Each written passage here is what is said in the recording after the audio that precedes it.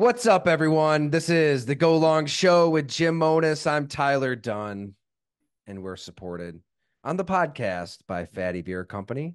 Make sure you get on in Orchard Park, Hamburg, downtown, Lancaster, Tonawanda. If you're in Western New York, I'm sure there's a Fatty 10, 15 minutes away from wherever you are. And Jim, I already had to pour one for this episode. It's been a day. Actually drinking a little Guinness here. Very rare Guinness. It sometimes you have a beer in your fridge and you have no idea where it came from. I have no idea where this came from, and we don't really have a lot in the fridge, so I probably should investigate a little bit. I don't know. It could be a trap of some sort. Tyler, it's that time of year when you don't know what beer is going to hit you certain days. You can't predict it. I was Yeah. never a big Guinness guy when I was in my prime drinking, but sometimes it hit. Sometimes it hit. Well, it was definitely a witching hour of epic proportions tonight with the kiddos. So they're going to sleep over my shoulder as I speak. Potty training Sonny has been a success, actually. It's been really good. Congrats. Congrats. 4 or 5 days of ripping the Band-Aid off, saying, all right, We if all you've got to know. go, you're just going to go, buddy. And we've turned a corner. But at night, we're going with the pull-up undie combo Great. because, he wants the undies, but he's not prepared quite yet to make that plunge. So, kind of weaning him in. Perhaps that's the segue. Perhaps that's an Atlanta Falcons situation here. We signed Kirk Cousins. I didn't even prepare for that. Signed Kirk Cousins to a record breaking contract, and then we drafted Michael Penix. So all bases covered there. But yes, we had Jay Skursky on earlier in the week to dissect everything Buffalo Bills, and we wanted to get Jim on here to recap the NFL draft in full. Um, there's a million different directions to take this, but first of all, what's going on in your world? How's everything going? Tyler, everything's good. I'm laughing thinking about you're like just draft. Um, you're just draft crazy, like weary, and you're just enough of the draft. Like you can't do any more of the Falcons had the worst pick in the history or whatever it is of the day. We have to go potty training, going, You know, we're going all different. I think I would But no, take Sonny seriously, just shitting his diaper 12 times over the no, it's the we all do that. influencers and the flag football propaganda and what the NFL draft has become. It's a spectacle beyond spectacles, and it's just brutal. I'm glad the viewership went down day 2 and day 3. Maybe the NFL will listen to people and say, you know what, we don't want to turn this into this. I don't even know what you'd call it. Not really a concert. They're trying to appeal to everybody in every possible way. Just give me the Philly and New Yorkers pissed off at hometown teams at Radio City Music Hall. I hate what the draft has become. It's become it. I realized it the other day because we were pretty excited for this draft, talking about it. We knew to me it was pretty uneventful. We'll talk about the every it's kind of talked out, but we'll go through some stuff only because we've done so much with these quarterbacks for our loyal listeners. But yeah, I wasn't blown away by this draft. I was more trying to wait to see if you were going to put out any draft grades. Since you're Mr. Mock Draft now, I didn't know if you're going to do draft grades. I saw people giving draft day one grades, day two grades, Oh, day oh. three grades, and I was trying to figure out, is a draft three grade equivalent to a 7 round mock? Mm. What has more? Probably the grade has a better chance of being accurate than a 7 round mock. As far as at least then you're going off guys were picked by the team. But I'm just saying, I can't get over what it goes. It all ties back to the draft has just become this mocks and grades and concerts and Eminem. I don't know. The GMs now, Tyler, I've noticed the Brad Holmes draft room wearing jerseys.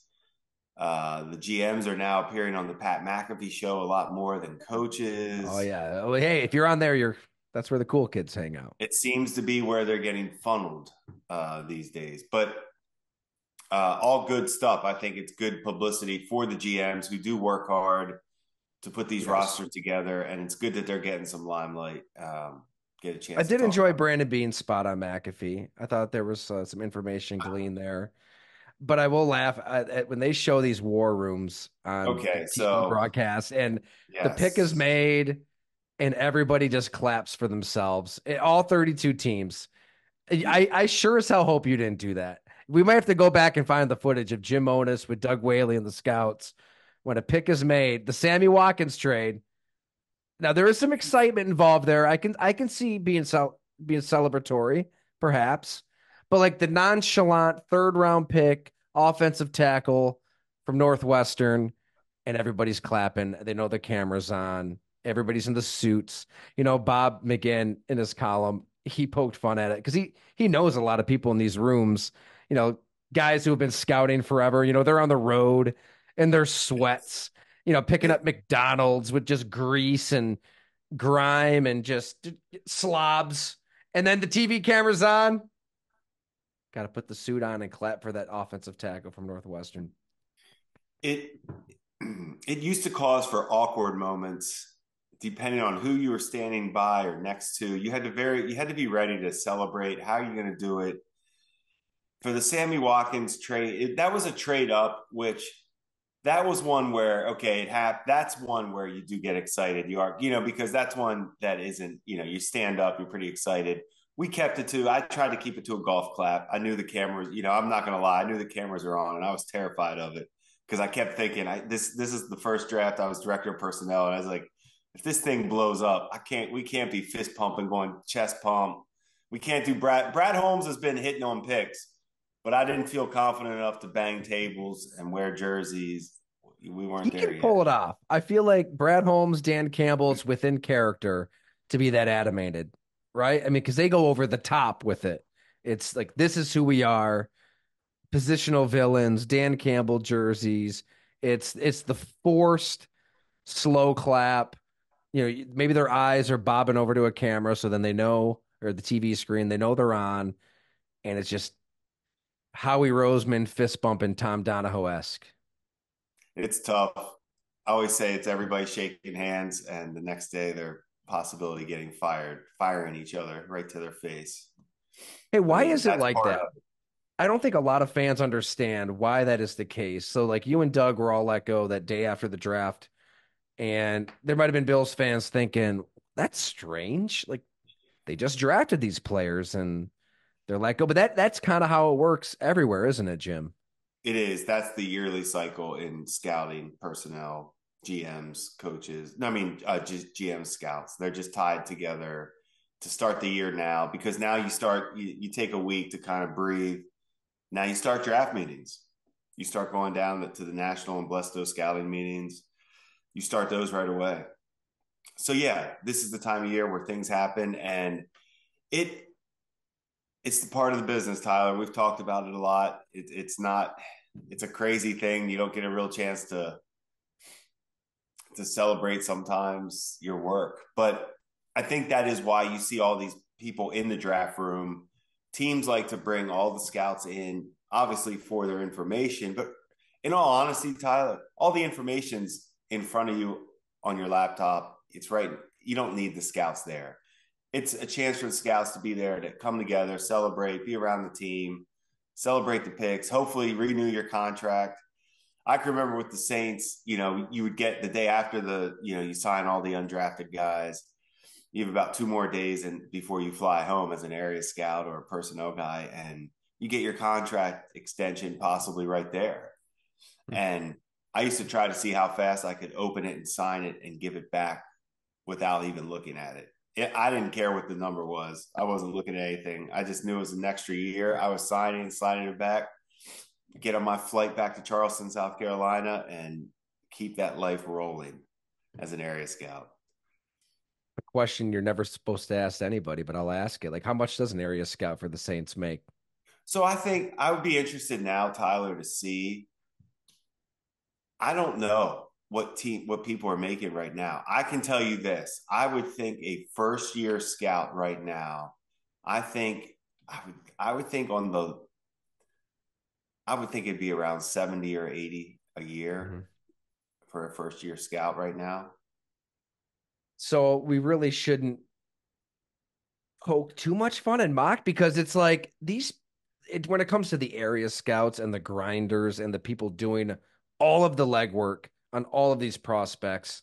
I mean, I know we're having fun, but we have the utmost respect for those people. And this is kind of a Super Bowl. I mean, this is when it all kind of culminates. And this is why you hear Brian Gutekunst and Brandon Beane and Chris Ballard and Brett Veach. I mean, all these GMs, they thank their scouts for all of the work they put in. That's the first thing you're going to hear from a GM because those area scouts are sacrificing Yeah. their lives, 60, 70% of their lives.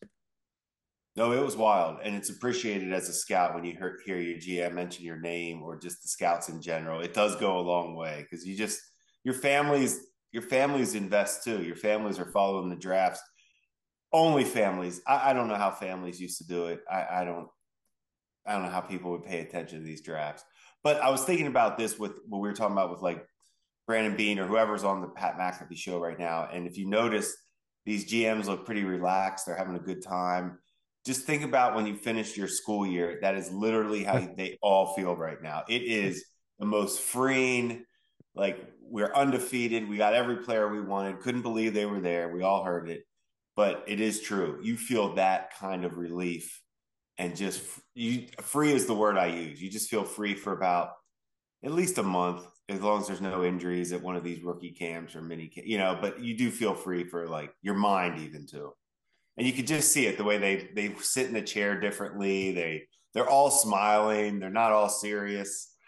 Like we are going to get it goes from we are going to get, smart and tough players that love football, all the time, blah, blah, blah. Now it's, oh, I was calling so and so. He called me. We were trying to trade up and they're all laughing now. It's true, though. All that is true. That all happens. In case in point, during Brandon Beane's press conference to wrap it up, Joe Shane called him like as a prank. Like he knew he was doing a press conference, just called him to mess with him. And Beane's like, oh, that jackass, he does this all the time. I Great. School's out. Have some fun. I remember talking to Josh Lucas, who was with the Bears during it was his first draft in Chicago. It may have been my second one in Buffalo. But we'd worked together as area scouts with the Saints, and we said, "All right, this is our chance. We got to try to pull off a trade.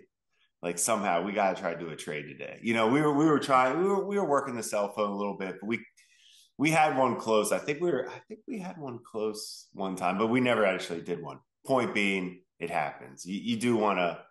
There are certain people you're comfortable going to do deals with. So when it comes to the dramatics, it doesn't get any more dramatic than what the Atlanta Falcons did. Eighth overall. Okay. Nobody saw it coming. Maybe we should have seen it coming to an extent. I'm thinking back to my conversation with Terry Fontenot. He said it then when it comes to the quarterback position.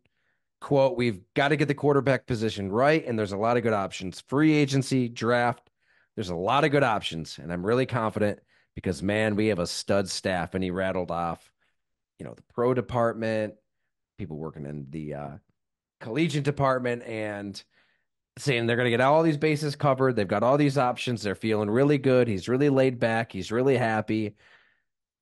Looking back, I mean, that Kirk Cousins deal, imagine they're pretty close to the goal line on that one at the NFL Combine. And he was right. I mean, they covered both bases. They paid the big money for Kirk Cousins. Tell the world we're in win now mode. We're going for it. With the top 10 pick, you can get any defensive player you want. You can get Roma Dunze. Put him with Drake London, Kyle Pitts. Who else did this sign? Darnell Mooney. Traded for Rondell Moore. I mean, could have gone a lot of different routes. And they take Michael Penix Jr. in the top 10.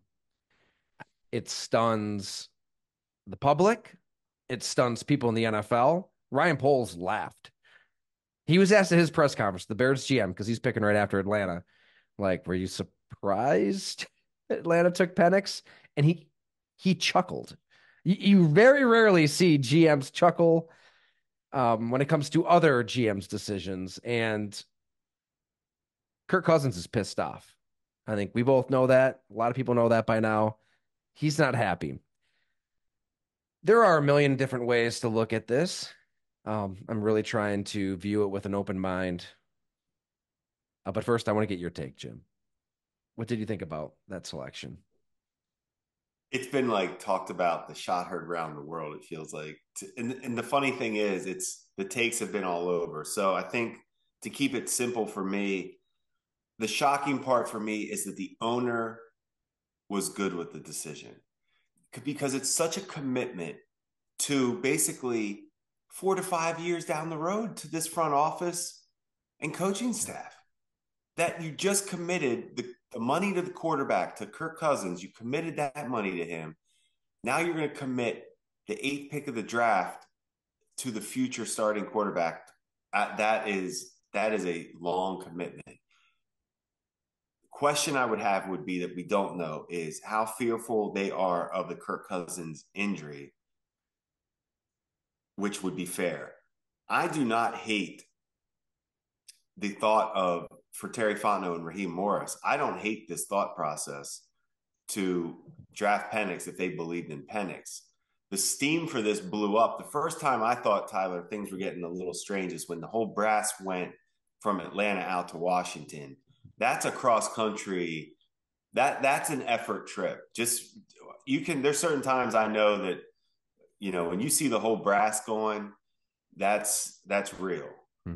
Like, Terry Pagula and Sean McDermott weren't coming to Deshaun Kaiser's workout that Doug Willie and I went to. They were coming to Mahomes, Trubisky, and Watson. Okay.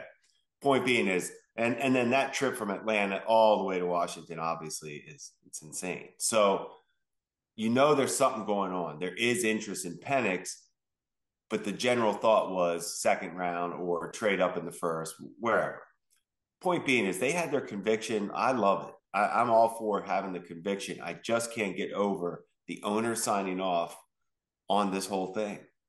And Cousins, now you have your starting quarterback not trusting your head coach and GM right off the bat. So he's pretty much, those, anything out of their mouth at this point, it's going to be tough. What happens when he doesn't play well? Is Taylor Heineke going to remain the number 2 this year? And are they going to shelf Penix just to get it out of the mix, so you don't have the fans chanting for Penix as soon as Cousins has that bad game that's going to happen? We all know.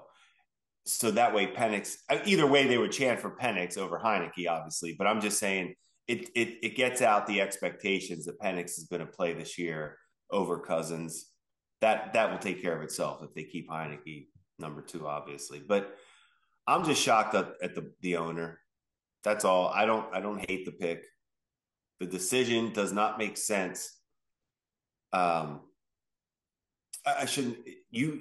They should not fire Terry Fontenot or Raheem Morris, at least until Michael Penix's career is over. I just don't know. I feel like you should just tie them all together at this point. All right, what are your thoughts? I haven't heard your thoughts. That was a great breakdown.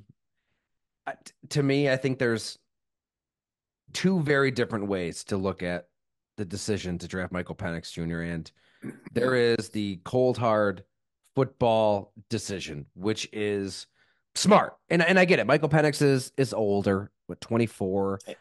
And even if Kirk Cousins plays the next 3 years, he's still 27 is old-ish, but the way the rules are set up, the way quarterbacks are protected, I don't necessarily have as big of a problem with that. He is older and he's going to be itching to play. And, if you're looking at it through that cold and calculated, see Kirk Cousins contract through, play Michael Penix, it's not that crazy. And Kyle Smith, the assistant GM, if you listen to his press conference, and I'd encourage people to do it. He is as old school football as it gets. You heard Terry Fontenot describe him in the story we had, where he could just call Kyle Smith or Kyle Smith would call him any hour of the day and just start talking about a player he was watching on film and just send him cut ups. Hey, take a look at this guy.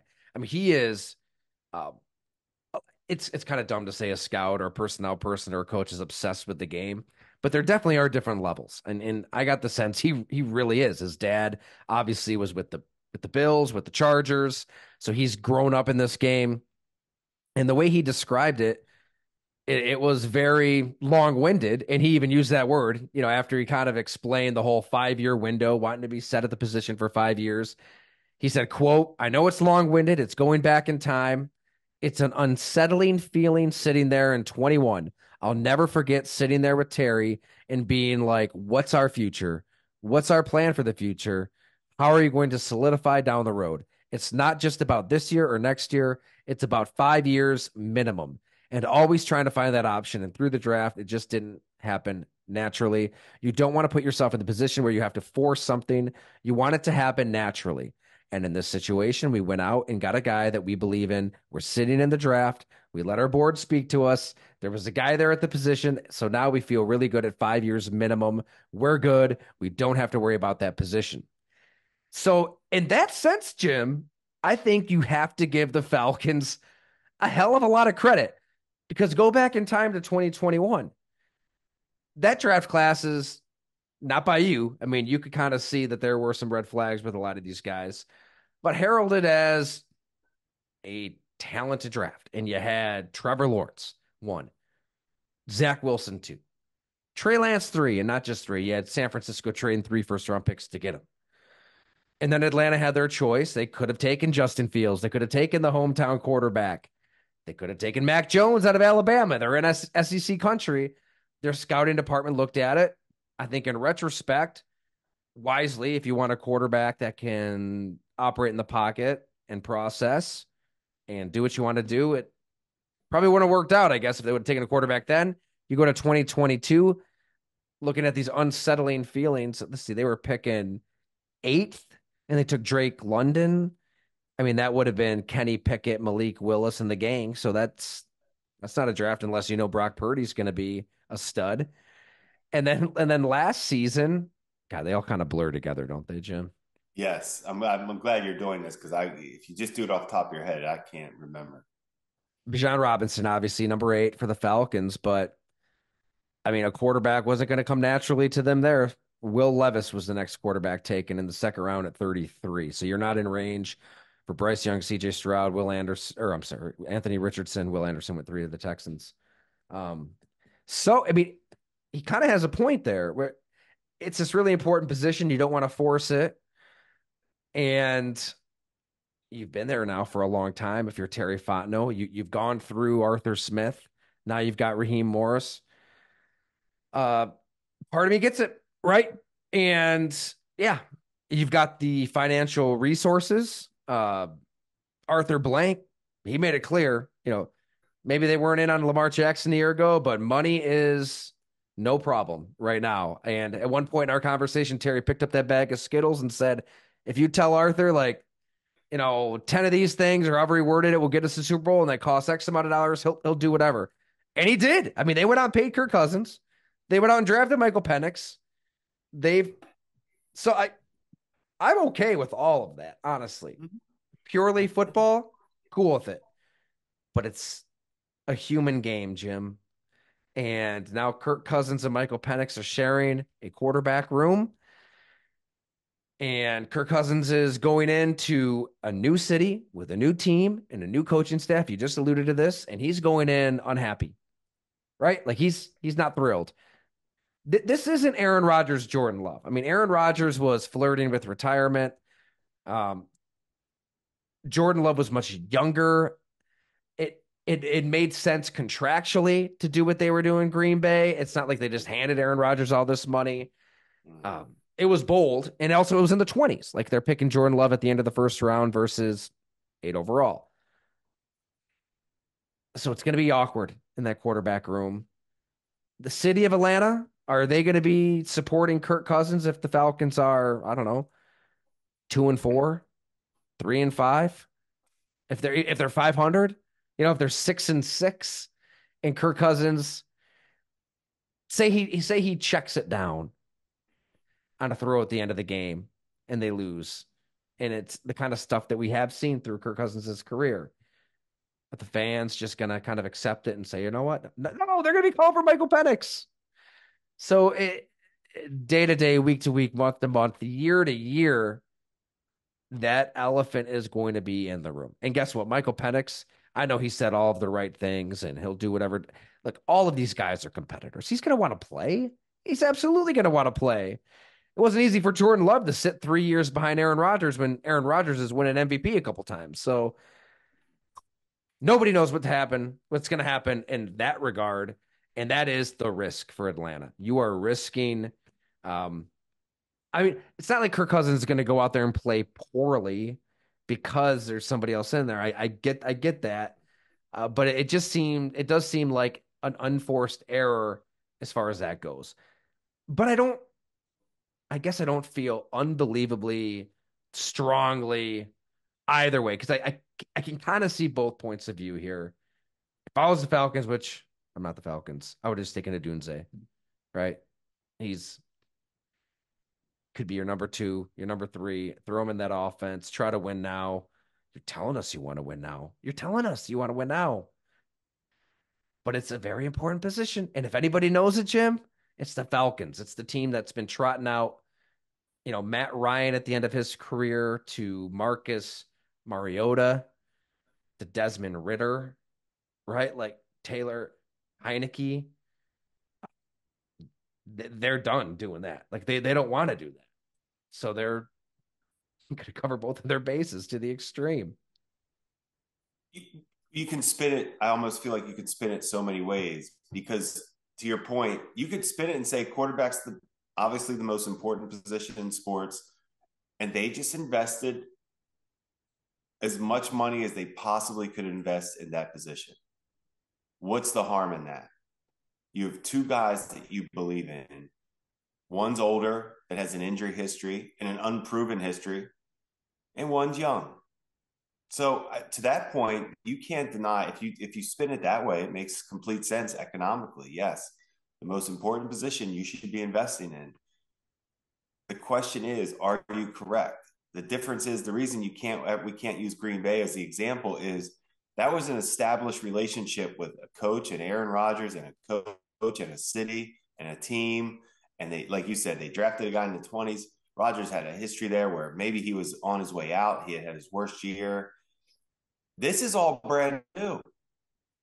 We have a new offense with Kirk Cousins and a new offense. I mean, there's a lot Yeah. of unknowns that if this offense does not click off the jump, if they're going through troubles, that's when this thing gets interesting real fast because those cheers for Penix are coming. That's Zion Williams on the bench. The other maybe my Packers timeline is mixed up there. I'm trying to think when Aaron was kind of flirting with retirement. It might not have been that soon because he definitely was caught off guard, but that is Whenever in the 20s. Like, and there were a few signs at the end of that year before even making it to the NFC Championship game. It's a different kind of relationship at that point. I understood it. The one other, gosh, what just doesn't make sense to me, Jim, is the offense they're planning on running with Zach Robinson as offensive coordinator. And you think of what they did with the LA Rams, it seems like it would be, not deep shots all the time. That was the allure of Penix. Big arm, going deep. Zach Robinson, doesn't he want to kind of like pick you apart underneath and find the weakness, attack the weakness, work the middle of the field, short to intermediate, take the big shots when you have them. Don't get me wrong, but I mean some movement plays, right? They did get Stafford on the move to set up some throws. I don't know. It doesn't seem like maybe this quarterback fits this system, but they could see something we don't see. I personally thought Penix does have issues with inaccurate quick game throws and on the move. I don't think he is. I know he worked out very well and impressive numbers. Straight ahead speed is good, Right. but his flexibility with his arm motion and upper body is stiff. So I thought that's where he misses throws. But the down the field throws, as has been talked about to death, is true. For me, he was the second best passer in this draft down the field after Caleb Williams. I thought Caleb was number one. I thought Penix was number two, throwing the football down the field. So yeah, I I don't, Tyler, they have to pair up the system. How Kirk Cousins and Penix fit the same system, you got me. I started to wonder if we're going to see Penix go a little higher than anybody thinks. I guess it was 3 or 4 days before the draft, catching up with a West Coast scout who has been on Penix as close as anybody. And this scout told me that he is very polarizing on the road. And as you can remember in the Southeast, like you're around these scouts all the time, you're probably talking about these prospects. Everybody has different opinions. And Penix, there were people who had a very strong opinion one direction, people who had a very strong opinion the other direction. And the more he studied Penix, the closer he looked. This scout really, really liked him. And if Nice. if people missed the story, we threw it up right before the draft. Maybe it was the day of. Here's what the scout said. I know people talk about the receivers around him in the offensive line, which is completely fair, but let's not forget CJ Stroud had the same thing.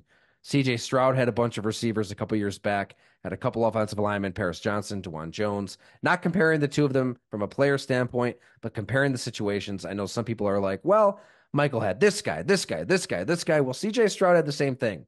From Penix's standpoint, what I appreciate most about Michael was his arm strength, the quickness of his release, and his accuracy. Man, I know his receivers are all really good. And I know sometimes people say that his receivers make him look better. I would argue the opposite. I think Michael had a lot of balls in very tight situations. When you look at Rome's not this separator. Jalen Polk is not this elite separator. And Jalen McMillan is an elite separator, but he was hurt for most of the year. So when you look at those two, I don't know if I would put them in the excellent separator categories. So Michael had to really throw in the tight windows, and he did that pretty effectively, in my opinion. I hadn't heard that really. You know, it's it's a different way to look at it. You see the highlights, right? Like you'll see 2 or 3 highlights of a receiver catching a ball deep, but you watch a full game and maybe it is different. I agree with a lot of that, what the scout said, because for Adunze, when I was scouting him, it was almost crazy how many times he was having contested catches that ended up being not great catches because the ball was so perfectly placed. And I could not get over it. That's when it hit me that I couldn't wait then, because I did a Dunze first before I did Penix. I was like, I can't wait to actually study Penix because these throws are crazy. The Texas game is like, that's really the game you could put on and say he's starting tomorrow. Like that's the stuff where get Cousins out of there and go ahead and play Penix tomorrow. That game was nuts. Like it was nuts what he did throwing the football. It's fascinating because look, they could have taken the receiver. They could have taken that player and they chose the quarterback. Maybe they saw exactly what that scout's saying. Like, no, the quarterback was They the didn't want to difference. get They had to have. they didn't want to get the best pass rusher in the draft that they pushed to the Colts for Ballard to laugh with like a Wizard of That's Oz like behind the curtain. That that's a that's great where the point draft. though. That's where it goes. No, but you're right. I mean, the Falcons. I love the whole concept for sustained success. Invest in the right position. Yeah. What a Yeah, I mean, fascinating team. What team is going to be the Jets and Falcons right now? well, give me Like the the amount quarterback over of any like defensive player. I mean, 14 picks, all 14 day long, offensive players. This is where all the game's day, going. Yeah. I that's the argument that I all day. look, Dallas Turner, maybe he turns out to be Lawrence Taylor, and there's something about him that I don't know. Or the That's Latu with UCLA, and I mean he right. completely had to change the way he tackles with the neck issue. I don't know. I'll take Michael Penix. I'll take a quarterback that you have conviction on over any defensive player. To me, Mm-hmm. the argument Mm-hmm. is offensive weapon for Kirk Cousins in the top 10 or quarterback who's going to sit behind Kirk Cousins in the top 10. Uh, wouldn't you love a It's the real, like, old. this is, sorry, go ahead, Jim. No, I was going to say it really does prove, though, Tyler, over time how it changed with the position of drafting quarterback, where Favre was a second round pick. Right now, Favre's first round pick, and that's where I had to learn my lesson with Mahomes because I always said that I just thought he was so Favre like, but I thought Favre was second round. That's too risky to take him too high. You overthink everything, and now no. If you see the talent and you have conviction, take him. Just take him. Because it's not just that unsettling feeling in the draft room, not liking the quarterbacks and feeling like it's a force. It's then the unsettling feeling 365 mornings out of the year going to work, talking yourself into Marcus Mariota, talking yourself into Desmond Ritter. It's they've lived that. They've tried to get. I'm not saying Kirk Cousins is that at all. I'm just saying they want to feel good about this position in the now, in the future, and it's at the risk of alienating the quarterback who you just rolled out the red carpet to. It's a massive risk, and we're all hearing the same thing. He's pissed, justifiably so. The message it sends to the whole locker room is it's a whole it's everybody. This has everybody talking. It's going to have everybody watching every throw at practice. Yeah. It's tough. It's going to be tough for Cousins. This is the guy that's hitting, the steady doubles hitter right now, right up the middle, and then here comes Zion Williamson right after you get done with your nice little line drive double or nice little set shot pull up jumper, and then here comes Zion just knocking everybody over with monster finish. I would really love to sit in on those pre-draft meetings with Michael Penix. I wonder what those conversations were really like. And what is Penix saying? Because Penix, he knows that this team just signed Kirk Cousins, and then he They sees the don't. GM, the coach, their scouts wanting him and sitting down with him. Like, what's going through his mind, and how is he kind of putting himself into that situation? And I'll take a step further. If we could ever get a real Hard Knocks, which that hasn't existed in ages, it's overly sanitized and Roger Goodell approved and don't waste your time. That would be the real Hard Knocks. The Falcons this year. Like if it was completely unfiltered, I'd want to see that in every possible way. Could we get some Fields and Russell Wilson hard knocks? I don't. For I some reason, that one has me that intrigued. that that just sounds terrible to me, honestly. I don't want to. I really don't want to track. I think we've got enough Russell Wilson in our lives, Jim. I'm good. I'm good in that department. That's fine. And Justin Fields for that matter. I think they're more similar than people think, personality wise. Let's just say that. I don't disagree with you.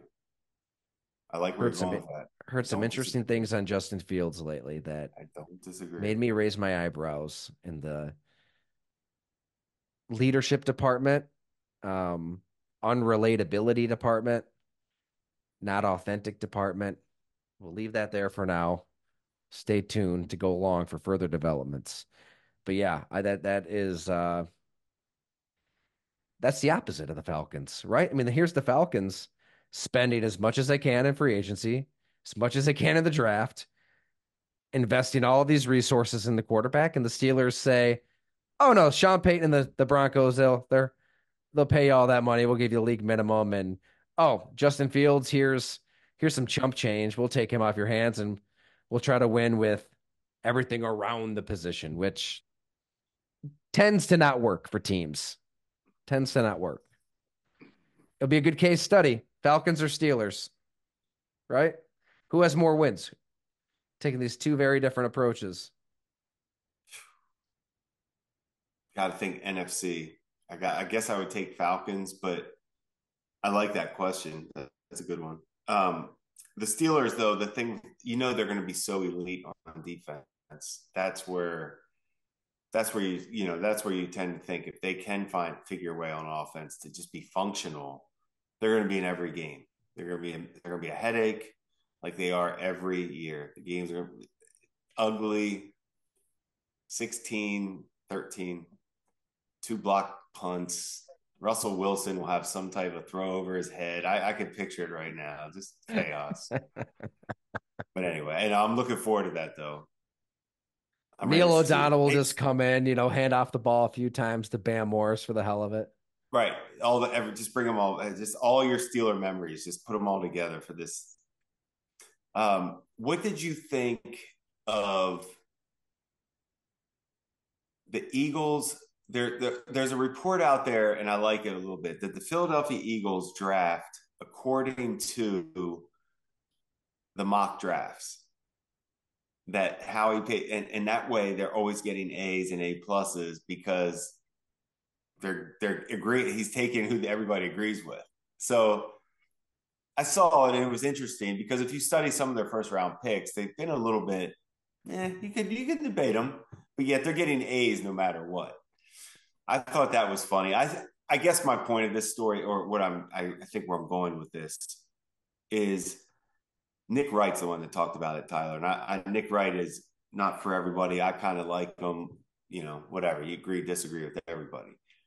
But my point is, this draft has just taken on, it's really gone a lot of different ways right now. Like, we're to the point where I guess Howie said that he texted Daniel Jeremiah, hey, don't put up so and so as the next best player, because we like, something like that. Yeah.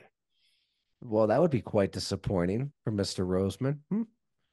It seems to be a Just whatever. little But unethical. I just find it funny where the draft is headed. It goes back to everything, the mocks, the grades, it's just become I mean, imagine if so, all so of the energy that was put into mock drafts and hypotheticals, it's draft season. I can remember back in the day, you'd get the magazine a month before the draft, hanging out with dad on vacation, breaking it down. Pro Football Weekly had the magazine out. That was about it. And it's year round now. But if all that energy that is wasted on the draft was put to good use, we'd probably be living like the Jetsons, right? We'd all be on hoverboards and time travel would exist and we'd be visiting other galaxies. And if all of the energy, all of the resources spent on this grift were put to good use, what a society we'd live in, Jim, right? It'd be amazing, honestly. It's too bad. In terms of the Eagles, I'm looking at their drafts right now, and that's a good point. I'm thinking back to, gosh, it would have been, I mean, there's some questionable ones. JJ Arcega-Whiteside, 57 over DK Metcalf, I believe. Terry McLaurin. Jalen Rager, taking him over Justin Jefferson. Granted, you got Jalen Hurts in the second round, so that worked out. And well. Okay, but what about he had brought up even the defensive tackle last year? Jalen Carter, right? That was praised It, to the high heavens. it's a little. To be honest, when his impact was okay. It wasn't like I thought he got a little overhyped, and I think that is a result of that where he was regarded as the greatest pick ever. He did come out of the gates pretty hot, made some splash plays that everybody saw on TV. But really, if you studied him all year, he didn't really dominate games. Yeah, he I don't had the know. 6 sacks, but only 20 tackles. He finished second in the defensive rookie of the year awards, but I'm looking at all the guys taken after him, and I'd probably prefer them if you're building a team. Granted, I'm So thinking back to Bob's pre-draft series and scouts openly questioning Jalen Carter's love of the game. And that's something that we'll need to see over time, right? That's I, what makes this interesting. it is, but it goes back to, it really is how this draft has become so insane where it's tying together teams and media like this now, you know, to where you could make a case for, are you trying to win the press conference? Are you trying to get that A grade? And that's where you can respect the Falcons here. They They had to have known that they would become the they weren't story going of the to 2024 they draft, and weren't they gonna, didn't right, care. right. Didn't care. Yeah, I love it. I love it. Think for yourself. How that is a really good point, bringing up Roseman and the Eagles. Man, do teams actually use mock drafts? Like, seriously? I just Yeah, assume that they've got their own scouting departments, they've got their own lists, they're smart enough to think for themselves. Are there teams and GMs who do allow groupthink to kind of dull down their own creativity here? the mocks aren't used at all, other than conversation pieces. You always have you like to really have your PR department pay attention to the mocks, and you like to say, hey, who's there could be a name that is a hot name that you didn't have a lot of info on, possibly. You just never know. That's why you pay attention to them. You don't do it to really think that's where guys are going to get. No, every player. Like Tyler, every player is known way before mock drafts are even Yeah. out. But it's good to know. It's good to pay attention to. It really is. It's good just to pay attention to them. It's another source. I know we haven't even touched on the Buffalo Bills because we did it with Jay. I want to get your opinion on it. But that's where I respect Beans balls in 2024 because if he just takes Keon Coleman at 28, like nobody bats an eye, right? It's okay. This is a receiver they wanted. He's in the first round. He's valued as a first rounder, and to take that call from Brett Veach and the Kansas City Chiefs, to not care who they're trading up for, do your own thing, have your own beliefs, trust your own board, ignore the mocks. And the first thing he said when he came out was, "Yeah, we were never trading up. Like they were never going to trade up." And that was such a talking point here locally. We talked about it, local radio. We all were what of course we're assuming they're at least placing the call. And if you're going to take him at his word, they didn't even place that call. And receivers fall right to him at 28. They've got receiver needy teams right after them. The Chiefs, obviously, the Panthers, and then they trade down to both of those teams to take their player. That is some independent thinking that I can really respect because I mean they're going to be questioned. Why are you sleeping with the enemy here? How could you trade with the team that you traded with back in 2017? Patrick Mahomes. Sorry, Jim. Why would you even talk to Michael that team? Penix. Think for yourself. Think for yourself. Take the heat. They gain a ton of value later in the draft to get the Dwayne Carters and fill out. No, that's a whole other conversation and not taking another receiver and Philly needs, but you you had a more quality draft overall by gaining whatever it was 60 picks on one climb and 20 or 30 on the other. Your thoughts on the Bills maneuvering in this draft? So let's just go with the whole Chiefs, the Worthy trade with the Chiefs, and the Chiefs taking Worthy. Not at all do you factor in. You're confident at that point when you trade back. Not only you're not just trading back thinking you're getting Coleman, you have a group of players you're going to take at that point that you're so confident in. That's why you're trading back, hoping you get Coleman, but he was the top of your group that of your wish list. If Coleman was drafted, they would have had it figured out. So point being is you don't even think about the team. That Worthy's on the Chiefs, great. They prepared with the Chiefs for a fast receiver before. It's in the game plan. They'll figure it out. He's not Tyreek. He's different. He is legit. I do like Worthy. I do think.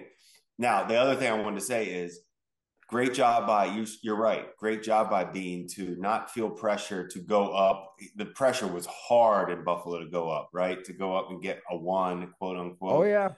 And just like if you don't think the quarterbacks are a true one, just like those receivers aren't true ones. Like Coleman's not a true one. All the a lot of these guys aren't true ones like the neighbors, like the Harrisons are. There is a gap. So anyway, point being, they know it. They stayed true to it. They wanted a true big X receiver. They got it. I don't know if there's a better definition for an X wideout right now going for what they were looking for. Um, Personally, I like Pearsall and McConkey a little bit better as pure Mm. receivers, but as an X wideout, there's so much you can do with Coleman. He's going to fit the whole. He's fitting everything they want. So fun pick. Don't care about the 40 time. Big deal.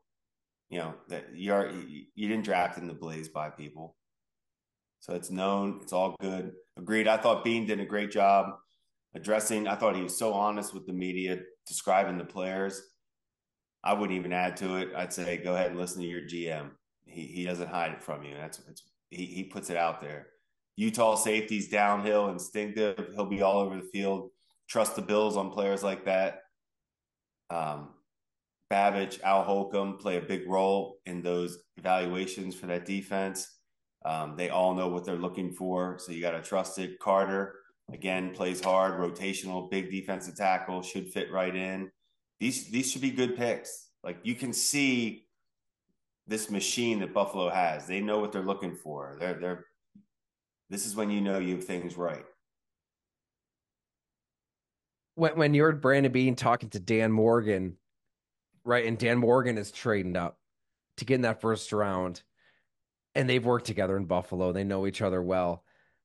Do they tell each other just who they want to take? Like is Dan saying, "Oh yeah, we want Leggett," and Yeah, Bean yeah. says, "Yeah." You could say because like if you're trading out of it, you could say, hey, hey, we don't. Can you tell us who? Just let us know who you're taking. Or yeah, you can. You And you know the can see guy. how those two would get kind of lumped together, very similar body frames, and maybe one team had a preference or the other. But the decision really was, like you just said, Big X receiver versus Lad McConkey, Xavier You Worthy, Ricky Pearsall. And they're going for the full menu of options, different body types, different skill sets. Dalton Kincaid, Curtis Samuel, Khalil Shakir, Keon Coleman now, Dawson Knox. The worry in we both praised this draft for different reasons, and you mentioned Cole Bishop and Dwayne Carter and getting these players. I mean, you didn't have a third round pick because of the Rasul Douglas trade, so the maneuvering allows you to get a player or two that you wouldn't otherwise get. I'm surprised they didn't double dip at receiver. Just one more. Just take a stab at it. Seeing the success in Green Bay. I mean, Jim, they did take a rugby player from overseas, Travis Clayton, ahead of Jerry Rice's son, Brenton Rice. I mean, they took somebody they didn't even see play football before over the son of the best receiver, maybe the best football player of all time. I'm just saying a double dip wouldn't have been the worst thing at receiver. let it play out. Let it play out. Watch, he'll be I he'll be know where my your head is tie. at, but He'll be Wembenyama. that's there's always there's always a player from London, from Australia that it's a YouTube sensation that you just don't want to miss on, and you're just like, how are we taking this guy over people that have played 4 years at USC? To your point, however many years Rice played receiver at USC, it's like, how are we taking this guy over? There's a reason. Tyler, did anybody ask Bean if when they traded out, if Coleman was drafted, who they were prepared to draft, who they were going to take if Coleman was off the board? I'm Shame just on curious. us in No, the that's media. I yeah. don't think that was asked. Yeah. I that because that to me is that's where the strategy goes. When you trade back, you're pretty confident. You don't have just one player in mind. You have to have a group in mind. Yeah. So there I had wonder to who be that would have somebody else been. they were confident in. If Coleman went, there was somebody else they were confident in. It may have been Bishop. I don't know. They Hmm. may have just taken Bishop. I don't know how high they had him, but that would be interesting to hear Oh man, if there was if somebody a else. safety goes ahead of a receiver, then there would have been a different reaction probably, No, right? I'm just that's why that question would be intriguing to see who would you have taken if Coleman was off the board, because you went back. There's no guarantee Coleman was going to be there. Yeah. Anyway, Well, we've got some time to dissect no, yeah, Bills play draft, right, all these right, drafts. right. Right. Well, the next thing now, here's the next thing after. So we have mock drafts and grades. The next thing we have coming now is the mini camp quarterback that is a bust. It's going to McCarthy, whoever it'll be, throws a pick first day, bust. Or the mini camp quarterback that Drake May throws a 40-yard, 50-yard rope touchdown. is going to start over Brissett. Yeah, that's what's coming next. The overhyped mini camp quarterback. They're gonna look good in shorts, Jim. We know that. Here we go. They're gonna look damn good in shorts.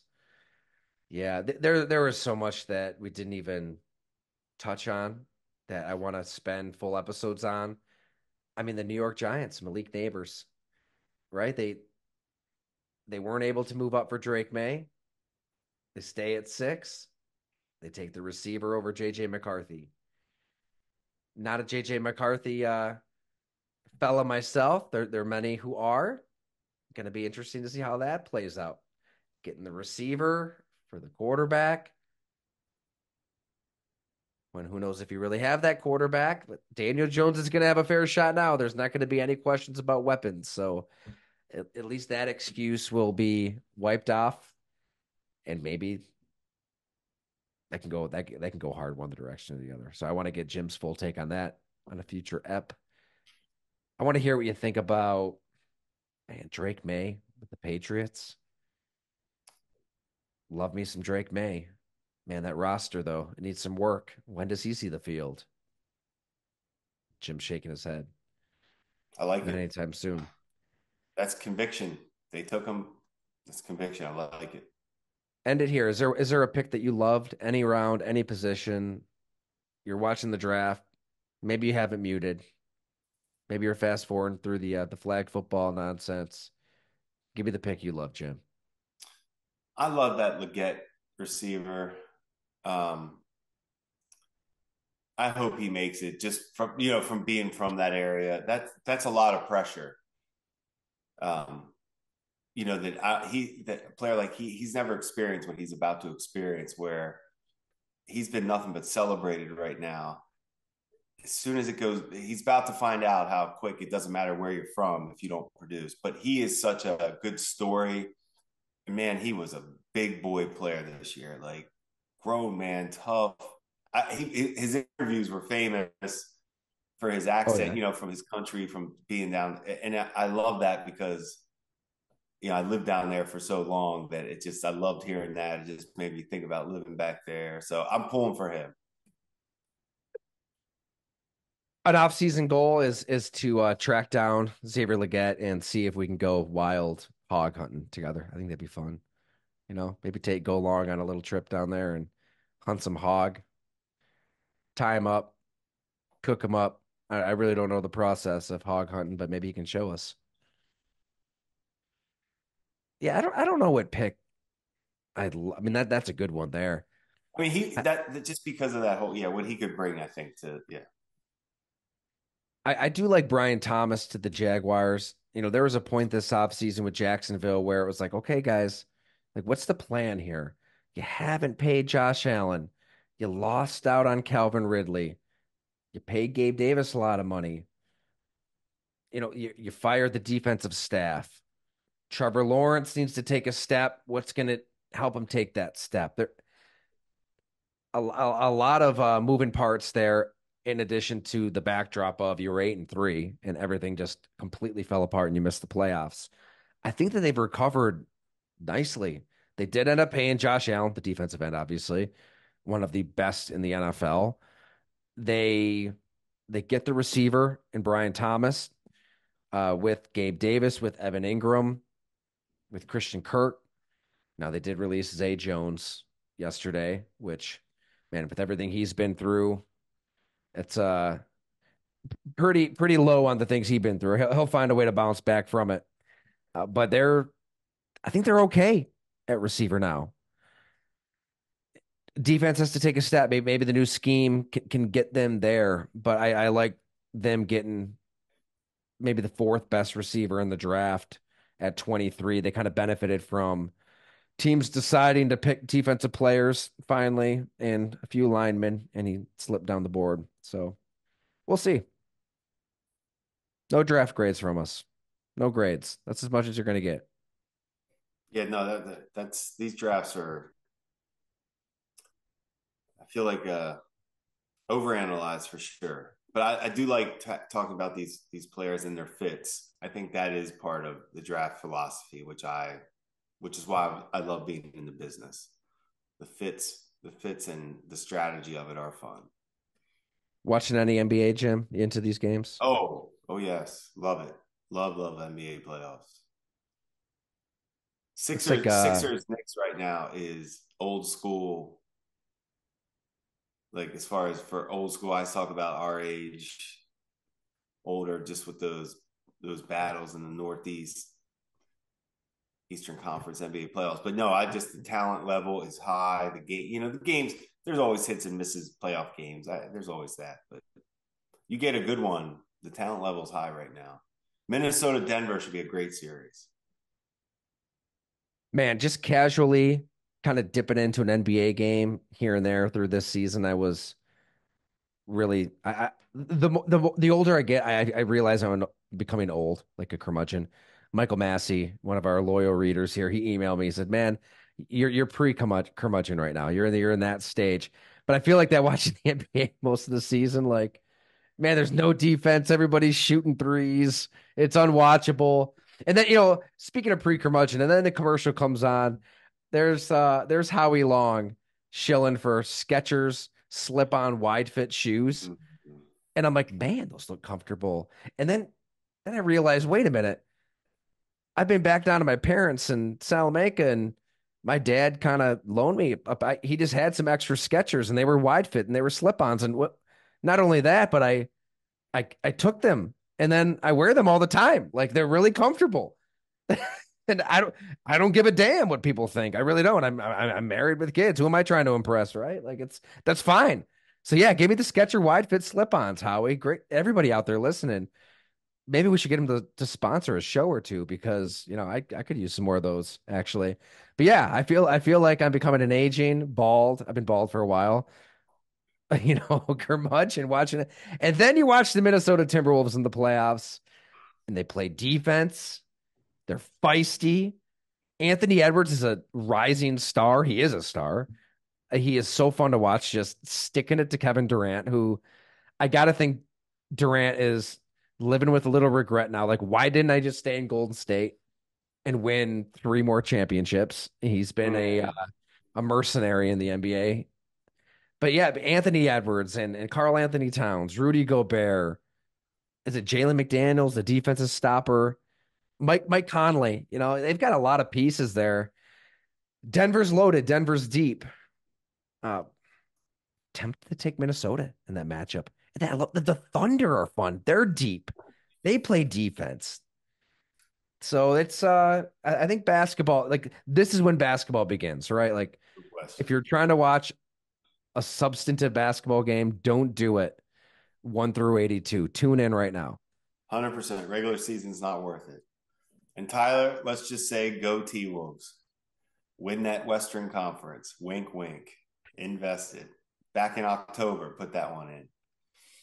In October. Yeah, odds are very nice. So how much can we is that another thing you don't ask anybody? Can we No, ask that? it was a crazy one. Yeah, these odds are like plus 3,800. And you threw down what, $100? That's where we have to stop. That's where we got to cut it off right there. That's where we stop. But We those got are a little good odds personal. compared to what they are. I didn't even look today what they're at though. I'm changing the subject. I don't even look today what they're at. Yeah. That's what I don't know. You're a But man. anyway, You never ask another man what he wagered. Never do that. Sorry, I crossed the line there, Jim. Got a little personal there for a second. almost ask a woman her age. Are you pregnant too, Jim? Are you pregnant? No, no. Okay. All right. Let's sign off. I think we're good. Thanks everybody for listening. This was fun. GoLongTD.com for all stories. Hey, if you want to know what the scouts think about any player that was drafted, Bob McGinn's 9-part series is up there. Check it out. You'll get the good, the bad, the ugly. Hey, Chris Ballard's not going to like it. He'll probably complain about it in a press conference, but what can you do? Nobody's going to like it, right? Because then everybody celebrates. Oh, these damn anonymous scouts. Screw them. Put your name. Guess what? Bob's been doing that. This is his 40th series. He's developed these relationships. He's got his filter. He knows who he can trust. He's bringing you exactly how the NFL feels. Adonai Mitchell doesn't fall to 52 because the big meanies, the scouts, had some mean things to say. No, like Bob is bringing you the reflection of how these NFL teams view the prospects, which is why a guy like that may fall. Okay, I got to stop. But yes, if there's a player that was drafted and you want to learn about him, check it out. It's there. And we're going to have more. I'm chipping away at a series right now that's taking a little time, Jim. So, haven't been cranking out the day-to-day columns. Feel the readers got to take a little time on this one. So we'll put that out soon. And yes, I want to do another live event because that was a lot of fun at Fatty in Hamburg recently. So we'll do that again. We'll get the whole gang out there. Ryan Mira in the house, James, Don, great crew, Ravi, right? Jeremy White, Skursky, Matt Fairburn. We'll do that again. Thanks so much, everyone.